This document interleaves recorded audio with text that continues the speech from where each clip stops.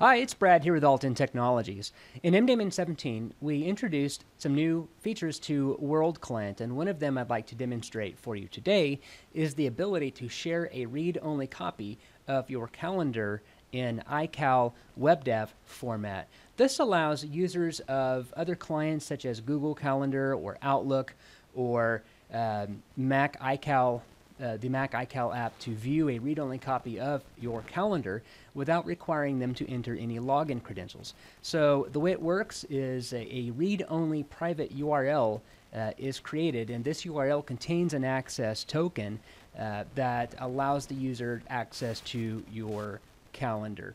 And so let me demonstrate this for you today. So here I am in WorldClient, and I'm in my calendar. I'm going to right-click on my calendar and click on Share Folder. This is the URL that you can share. Now, if I were to just click on this right now, it would prompt me to open my my default mail program, which in this case is Outlook. So you can click on this if you want to see what it does, or you can copy and send that URL to anyone you wish to share your read-only copy of your calendar with. And when they receive that URL, they can simply click on it like this, and then it's going to what it did is it downloaded an ICS file. I can launch that ICS file, and it will launch Outlook for me, and it'll take me right to that calendar. Let me adjust this here so it'll fit on your screen.